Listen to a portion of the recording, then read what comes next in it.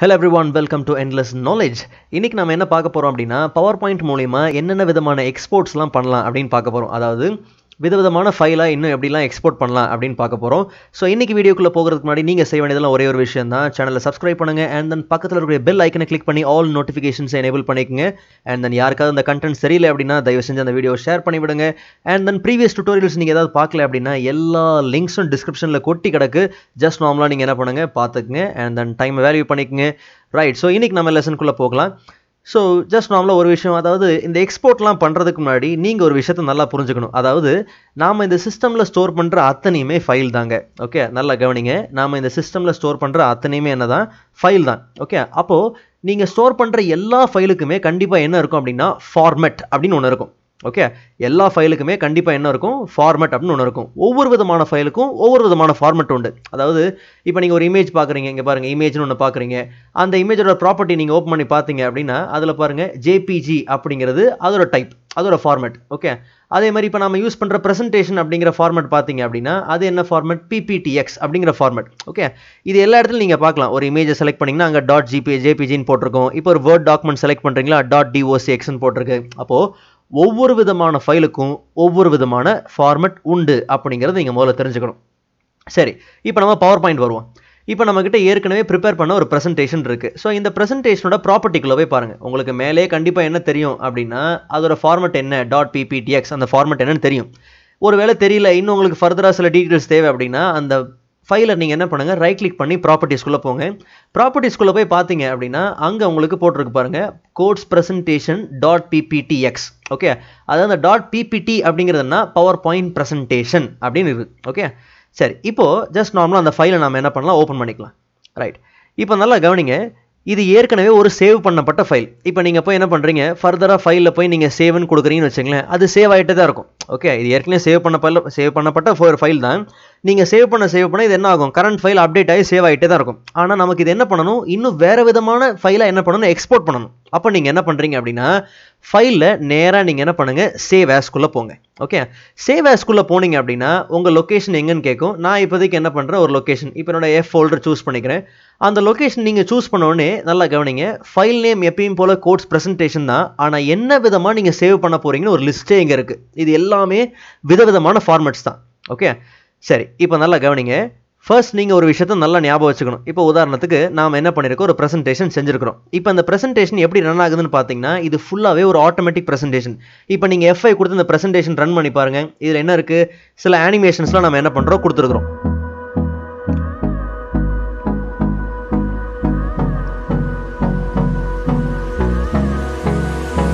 Okay, so இதில் பார்த்தீங்கன்னா நம்ம என்ன பண்ணியிருக்கிறோம், ஒவ்வொரு இடத்துலையும் சில அனிமேஷன்ஸ் என்ன பண்ணியிருக்கோம், யூஸ் பண்ணியிருக்கோம். சில டிரான்சிஷன்ஸ் என்ன பண்ணியிருக்கோம், யூஸ் பண்ணியிருக்கோம். ஓகே, சரி, நீங்கள் பண்ணுற எக்ஸ்போர்ட்டில் சில எக்ஸ்போர்ட்டில் பார்த்தீங்க அப்படின்னா இந்த அனிமேஷன்ஸோ இல்லை இந்த டிரான்சிஷன்ஸோ இல்லை இந்த ஆட்டோமேட்டிக் ஸ்லைட்ஸோ எதுவுமே என்ன ஆகாது, ப்ளே ஆகாது. ஓகே, சில எக்ஸ்போர்ட்டில் பார்த்தீங்கன்னா இது எல்லாமே என்ன ஆகும், அப்ளை ஆகும். ஸோ அதனால் நல்லா கவனித்து புரிஞ்சு பாருங்கள். ஸோ ஃபர்ஸ்ட் இந்த ப்ரெசன்டேஷனை எப்படி ஒரு வீடியோவாக எக்ஸ்போர்ட் பண்ணலாம் அப்படிங்கிறத நான் முதல்ல சொல்லிடுறேன். ரைட், ஸோ இதை எப்படி எக்ஸ்போர்ட் பண்ணலாம் அப்படின்னா நேராக ஃபைல் டேபுக்குள்ளே போங்க. ஃபைல் டேபுக்குள்ளே போனீங்கன்னா அங்கே சேவ் ஆஸ் அப்படிங்கிற ஆப்ஷன் இருக்கும். ஒன்ஸ் நீங்கள் சேவ் ஆஸ் கிளிக் பண்ணதுக்கப்புறம் பார்த்தீங்கன்னா அங்கே உங்களுக்கு எந்த ஃபோல்டரில் இதை நீங்கள் சேவ் பண்ண போகிறீங்க அப்படிங்கிறத சூஸ் பண்ணுங்கள். நான் இப்போதைக்கு என்ன பண்ணுறேன், எஃப் அப்படிங்கிற ஃபோல்டருக்குள்ள, எஃப் டிரைவுக்குள்ளே நான் என்ன பண்ணுறேன், இதை ஸ்டோர் பண்ண போகிறேன். ஒன்ஸ் உங்களோட லொக்கேஷனை நீங்கள் சூஸ் பண்ணதுக்கப்புறம் பார்த்தீங்கன்னா உடனே போய் சேவ் பண்ணிடாதீங்க. கீழே சேவ் அஸ் டைப் அப்படின்னு இருக்கு இல்லையா, இப்போ அங்கே என்ன இருக்குது, பவர் பாயிண்ட் ப்ரெசன்டேஷன் அப்படின்னு இருக்குது. இப்போ எனக்கு பவர் பாயிண்ட் ப்ரெசன்டேஷனாக வேண்டாம், இது எனக்கு வீடியோவாக தேவை. அப்போ நார்மலாக நீங்கள் என்ன பண்ணுங்கள், அந்த சேவ் அஸ் டைப்பை ஓப்பன் பண்ணிங்க, ட்ராப் டவுன் பண்ணிங்கன்னா அதில் வெரைட்டி ஆஃப் ஃபார்மேட்ஸ் இருக்கும். அதில் நமக்கு தேவைப்படுற வீடியோ ஃபார்மேட் இங்கே பாருங்கள், ரெண்டு இருக்குது. அதாவது MP4 அப்படிங்கிற வீடியோ ஃபார்மேட் இருக்குது. இன்னொன்று WMV அப்படிங்கிற விண்டோஸ் மீடியா வீடியோ அப்படிங்கிற ஃபார்மேட் இருக்குது. நல்லா கவனிங்க, 2013 இல்லை 2013க்கு மேலே உள்ள வெர்ஷனில் இந்த ரெண்டு ஃபார்மேட்ஸ் இருக்கும். 2010 ஆர் 2007 இதிலலாம் பார்த்தீங்க அப்படின்னா இந்த மாதிரி MP4 ஃபார்மேட் இருக்காது, WMVங்கிற ஃபார்மேட் மட்டும்தான் இருக்கும். ரைட், ஸோ அந்த ஃபார்மேட் இருந்தால் நீங்கள் அதை பண்ணிக்கலாம். நான் இப்போதைக்கு என்ன பண்ணுறேன், MP4 என்ன பண்ணுறேன், எக்ஸ்போர்ட் பண்ணுறேன். ஒன்ஸ் நீங்கள் அந்த ஃபார்மேட்டை சூஸ் பண்ணி, ரொம்ப சிம்பிளுங்க, நார்மலாக நீங்கள் என்ன பண்ண போகிறீங்க, சேவன் கொடுக்க போகிறீங்க. ஒன்ஸ் நீங்கள் சேவன் கொடுத்ததுக்கப்புறம் பார்த்தீங்க அப்படின்னா உங்களுக்கு கீழே பாருங்கள் கிரியேட்டிங் வீடியோ கோட்ஸ் ப்ரெசன்டேஷன். கவனிச்சு பார்த்தீங்களா, கீழே இருக்குது பாருங்கள் கிரியேட்டிங் வீடியோ கோட்ஸ் ப்ரெசன்டேஷன். இந்த ப்ராக்ரஸ் பார் ஃபுல்லாக ஃபில் ஆனால் தான் உங்கள் வீடியோ என்ன ஆயிருக்கும், எக்ஸ்போர்ட் ஆயிருக்கும். நீங்கள் வீடியோ அதாவது இந்த ப்ராக்ரஸ் பார் ஃபுல்லாக ஃபில் ஆகாமல் நீங்கள் வெளியே போய் பாருங்கள், அந்த வீடியோ பாருங்கள் இன்னும் எக்ஸ்போர்ட்டில் இருக்குது 0 பைட்ஸில் இருக்குது. ஓகே சரி. ஸோ அது ஒரு பக்கம் நார்மலாக என்ன ஆகும், எக்ஸ்போர்ட் ஆகட்டும். ரைட். ஸோ இப்போ நார்மலாக என்ன விஷயம் அப்படின்னா, உள்ளே எந்த அளவுக்கு நீங்கள் கிளாரிட்டியான கண்டென்ட்ஸை உள்ளே வச்சிருக்கீங்களோ அந்த அளவுக்கு இந்த எக்ஸ்போர்ட் டைம் என்ன ஆகும் அப்படின்னா அதிகமாகும். ரைட். இது ஒரு பக்கம் எக்ஸ்போர்ட் ஆகட்டும். இப்போது இந்த ப்ரெசன்டேஷனை எப்படி நீங்கள் ஒரு பிடிஎஃபாக என்ன பண்ணலாம், ஒரு கன்வெர்ட் பண்ணலாம், அப்படி பிடிஎஃபாக நீங்கள் எப்படி எக்ஸ்போர்ட் பண்ணலாம் அப்படின்னு பார்ப்போம். ஓகே. ஸோ ஒரு பிடிஎஃப் அப்படின்னா என்ன, போர்ட்டபிள் டாக்குமெண்ட் ஃபார்மேட். அதாவது பார்க்க தான் முடியும், படிக்க முடியும், நீங்கள் அதை எதுவும் பண்ண முடியாது, எடிட் பண்ண முடியாது. ஸோ அப்போ நார்மலாக நீங்கள் என்ன பண்ணுங்க அப்படின்னா அதே தாங்க ஃபைல் டேப்பில் சேவ் ஆஸ்குள்ளே போங்க. சேம் ஒரு ஃபோல்டரை என்ன பண்ணுங்க, ஓப்பன் பண்ணுங்க.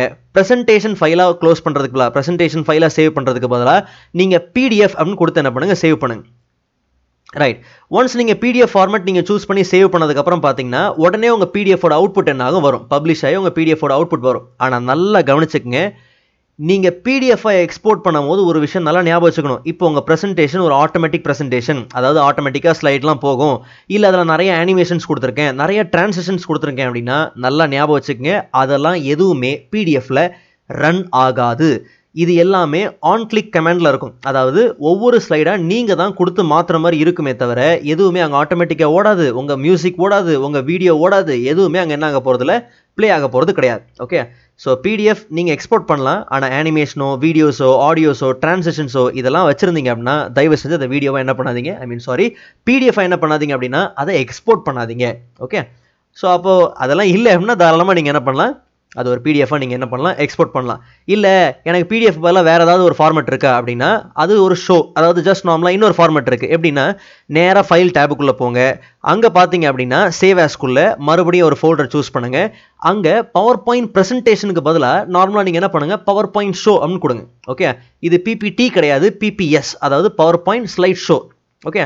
இந்த பவர் பாயிண்ட் ஷோ அப்படின்னு கொடுத்துட்டீங்க அப்படின்னா நல்லா கவனிங்க, இப்போது நீங்கள் என்ன பண்ணுறீங்க, இந்த ப்ரெசன்டேஷன் ஃபைல் எடுத்துகிட்டு போகிறீங்க, இல்லை இந்த ப்ரெசன்டேஷன் ஃபைலை யார்ட்டாவது கொடுக்குறீங்க அப்படின்னா அவங்க என்ன பண்ண போகிறாங்க, F5 கொடுத்து இந்த ப்ரெசன்டேஷனை இப்படி ப்ளே பண்ணி பார்ப்பாங்க, அதுதானே செய்ய போகிறாங்க. அதுக்கு பதிலாக நீங்கள் என்ன பண்ணலாம், இப்போ நீங்கள் எக்ஸ்போர்ட் பண்ணீங்களா ஒரு ஷோ, எங்கே இருக்குது, இதோ பாருங்கள் பவர் பாயிண்ட், இதோ பாருங்கள் PPSXன்னு இருக்கு இல்லையா, இந்த ஷோவை நீங்கள் என்ன பண்ணலாம், அவங்க கையில் கொடுக்கலாம். ஏன்னா இதை ஓப்பன் பண்ணால் இப்போ நல்லா கவனிங்க, நம்ம ஒரிஜினல் ப்ரெசன்டேஷனில் என்ன இருக்குது, இந்த மாதிரி பார்த்தீங்கன்னா உங்களுக்கு என்ன இருக்குது, ஆப்ஷன்ஸ் இதெல்லாம் இருக்குது இல்லையா. ஆனால் இந்த ஃபைலை நீங்கள் தரீங்க. இப்போ நம்ம இந்த ப்ரெசன்டேஷனை க்ளோஸ் பண்ணிடும், வீடியோ எக்ஸ்போர்ட் ஆயிடுச்சு, க்ளோஸ் பண்ணிடும். ரைட். இப்போ இந்த ப்ரெசன்டேஷன் ஸ்லைட் ஷோ நீங்கள் ஓப்பன் பண்ணி பார்த்தீங்க, வெறும் ஷோ ஓப்பன் பண்ணி பார்த்தீங்கன்னா எந்த ஆப்ஷன்ஸ் வராது. எடுத்தோடனே உங்களுக்கு என்ன ஓப்பன் ஆகும் அப்படின்னா உங்கள் ஷோ தான் என்ன ஆகும், ரன் ஆகும். ஓகே. ஸோ ஒரு ஆட்டோமேட்டிக் ப்ரெசன்டேஷன் வச்சிருக்கும் போது தாராளமாக நீங்கள் என்ன பண்ணலாம், இந்த மாதிரி பிபிஎஸ்ஸாக நீங்கள் என்ன பண்ணலாம், எடுத்துகிட்டு போகலாம். ஓகே.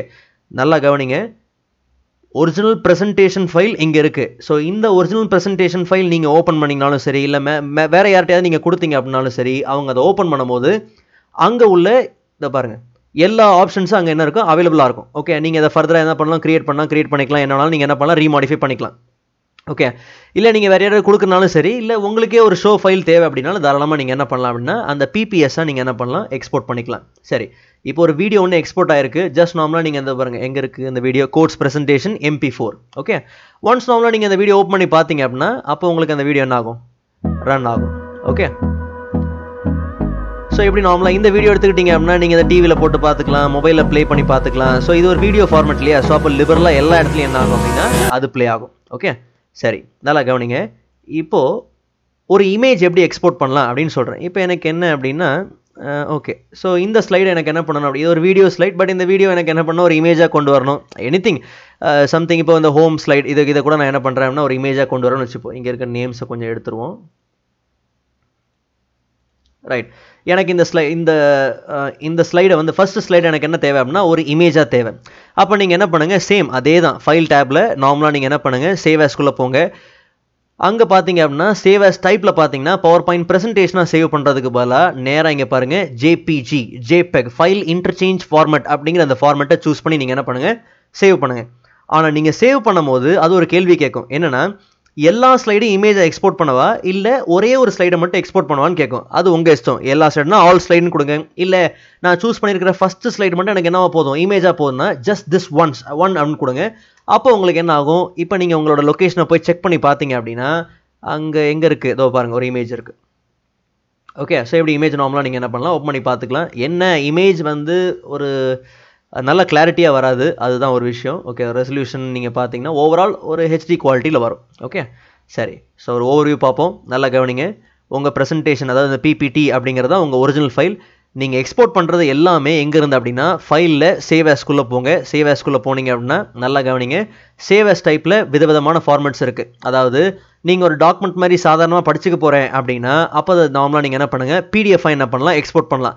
இல்லை அதில் நான் சில டிரான்சாக்ஷன் அனிமேஷன்ஸ் இதெல்லாம் வச்சுருக்கேன், அது எல்லாமே ப்ளே ஆகணும் அப்படின்னா அப்போ அதை பவர் பாயிண்ட் ஷோவாக என்ன பண்ணுங்கள், எக்ஸ்போர்ட் பண்ணுங்கள். இல்லை எனக்கு ஒரு வீடியோவாக தான் வேணும் அப்படின்னா அது MP4 வீடியோ, அதாவது MP4 வீடியோவாவோ இல்லை WMV விண்டோஸ் மீடியா ஃபார்மேட்டில் நீங்கள் என்ன பண்ணலாம் அப்படின்னா கொண்டு வரலாம். இல்லை எனக்கு ஒரு இமேஜை தான் வேணும் அப்படின்னா அப்போ நார்மலாக நீங்கள் JPEG, PNG இல்லை TIFF இந்த மாதிரி எதில் வேணாலும் நீங்கள் என்ன பண்ணலாம், இமேஜை எக்ஸ்போர்ட் பண்ணலாம். சரி, எக்ஸ்போர்ட் பண்ணுறது எதுவுமே பிரச்சனை இல்லைங்க. ஆனால் நல்லா ஞாபகம் வச்சுக்கோங்க, அதாவது நீங்கள் ஒரு வீடியோ எக்ஸ்போர்ட் பண்ணிட்டீங்க, ஒரு ஷோ எக்ஸ்போர்ட் பண்ணிட்டீங்க, இதெல்லாம் எக்ஸ்போர்ட் பண்ணிட்டேன் அப்படிங்கிறதுக்காக என்ன பண்ணாதீங்க, உங்கள் ஒரிஜினல் ப்ரெசன்டேஷன் ஃபைல் என்ன பண்ணிடாதீங்க, தயவு செஞ்சு டிலீட் பண்ணிடாதீங்க. ஏன்னா இந்த ஒரிஜினல் ப்ரெசன்டேஷன் ஃபைல் உங்கள் கையில் இருந்தால் தான் இந்த மாதிரி 100 வீடியோ 100 ஸ்லைட் ஷோ என்ன பண்ண முடியும், உங்களால் எக்ஸ்போர்ட் பண்ண முடியும். ஆனால் ஒரே ஒரு வீடியோ வச்சு நீங்கள் என்ன பண்ண முடியாது அப்படின்னா ஒரு ஷோவை கூட, ஒரிஜினல் ப்ரெசன்டேஷனை கூட நீங்கள் என்ன பண்ண முடியாது, ரெடி பண்ண முடியாது.